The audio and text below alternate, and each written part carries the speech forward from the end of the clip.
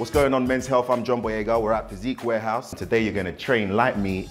So now let's go get it. What's going on, guys? My name is Jake and this is your Body Comp Prescription. Hope you're all having a great day. In today's video, we're gonna be doing a live breakdown of John Boyega's chest workout. Obviously, John is a very famous actor and it looks like he's trying to build up his physique for a potential role, and one of his main priorities is building his chest. The chest is one of the most important movie muscles, cinema muscles, whatever you want to call them, because it makes for an overall more powerful and strong look on camera. You guys seem to really enjoy when I do these live breakdowns, so if you could, smash the like button. It really helps the channel grow. But without further ado, let's hop into the video.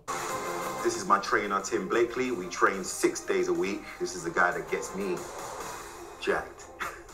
I mean, there's no smoke and mirrors. It's nuts and bolts, hard work, consistency. Today, we're going to take you on a typical chest workout. Come on. Right off the bat, before we hop into this, I really like that John's trainer is very upfront about their training style. No smoke and mirrors, just hard work, consistency, and he's not promoting some sort of fad training regimen, which is always nice to see. Okay, first exercise is flat barbell press, bench press. Usually we get good warm up because it's the first exercise in, so we'll warm up with a bar, never go straight into weights. So we'll do a couple of sets of 20 with a bar, and then we'll just progressively build up to 3 working sets. John's very strong in upper chest, and lower chest we need to work on, so that's why I pick flat bench press. And this is the point where I do my little walk around. Alright, so we're just starting out with some flat bench, pretty staple chest movement, and I also like the explanation as to why they're doing this. Apparently John has a pretty dominant upper chest, so they're just trying to balance out that physique by rounding out that mid to lower pec with some bench press. Try and walk off the agony. Form is the most important. You want to use the muscle rather than just lift weight. His body position on the bench, tuck shoulders back, so he takes shoulders, the chest is the uppermost lever, and then we're pressing from the sternum, keeping the elbows in. Rep ranges will be anything from 6 to 12 reps. Second Good rep exercise range. is the Nautilus decline press, emphasising on the lower chest.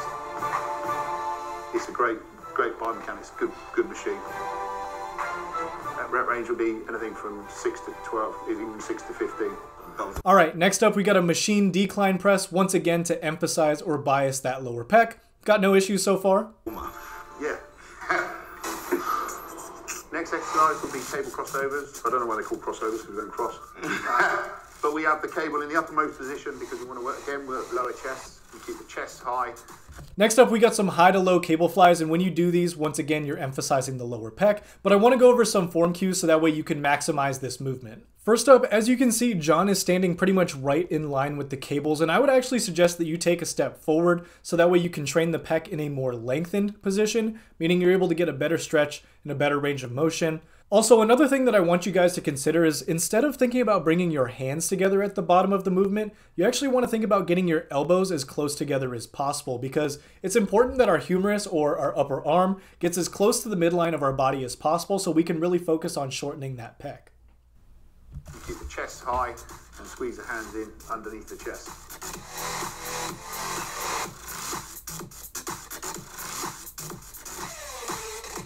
And it's a great moment to look at yourself in the mirror, see where all the details are. Little pump check. Number 4 is a modified dumbbell fly press. press. So it's neither a press nor a fly. With John, he's biomechanics got very long arms, so flies really he's just going to feel in a good way. Yeah. Flies really going to feel in the outer chest. I like to keep the arm. So his trainer classifies this next movement as kind of like a hybrid of a press and a fly, and honestly, I'd just stick to a standard dumbbell incline press because the point of a fly is to really emphasize that lengthened position like we talked about earlier. But if you're going through a full range of motion on your incline dumbbell press, you'll be able to use more weight, which will cause more mechanical tension, which leads to better growth. Then, so you're sort of half pressing, half flying. So again, it's all about, you shut your eyes, concentrate on stretching and squeezing the chest. As soon as you feel that stretch, you fire it and squeeze it and then repeat.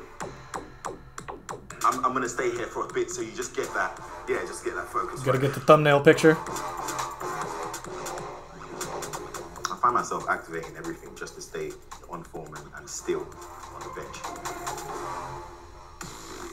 Okay, so the next exercise, pep. Alright, so this is a bit overkill if you ask me. This is the third fly variation he's done, and on top of that, the range of motion that I'm seeing so far is emphasizing the shortened position, but the elbows are still bent at the end of the movement. And remember, the function of your chest is to bring your upper arm, your humerus, across the body or as close to midline as you possibly can. And it's going to be really hard to do that when you keep your elbows bent. John, on this one, keeps nice light hands. In fact, we keep light hands on most of our chest exercises. But the harder you grip the bar, the more triceps and shoulders. Yeah, this is what I'm talking about right here. You see how his elbows are still bent? A sort of feedback sensation, so he can squeeze against me pushing into his chest. Mind muscle connection. Exercise is quite compound, so it's easy for your shoulders and triceps to take over. When we're training chest, we want to work the chest. We don't want to just move weight. So by doing that, we can try and isolate, and it just gives him a better sensation, so you get that proprioception. Dips. You do dips. You got it in you? Yeah. Okay, so the last exercise, good old dips. Oh, dips. Old school. Yeah. John really struggled with these to start with.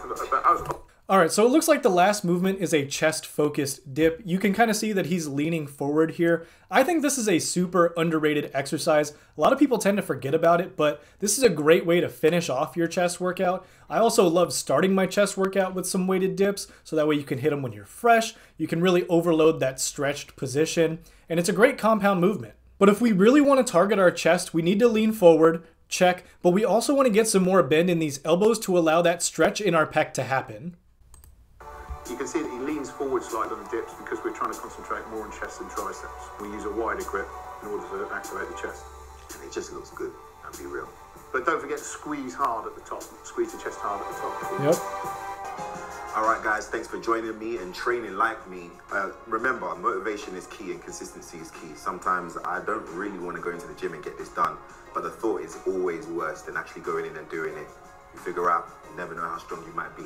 And that was a nice way to wrap up the workout and wrap up the video. I know we're being a little bit nitpicky about some of this, the exercise selection, some of the form cues, but if you really want to grow your chest, you want to make sure that you're maximizing those things that are actually going to benefit you. You know, no one is perfect. You're allowed to change some things here and there based upon what you like doing and what works best for your body. Overall, I really like the workout, and as long as he stays consistent, the progress is going to come. Once again, thank you guys so much for watching. Don't forget to like and subscribe if you haven't already. I'll catch you guys in the next one. Peace.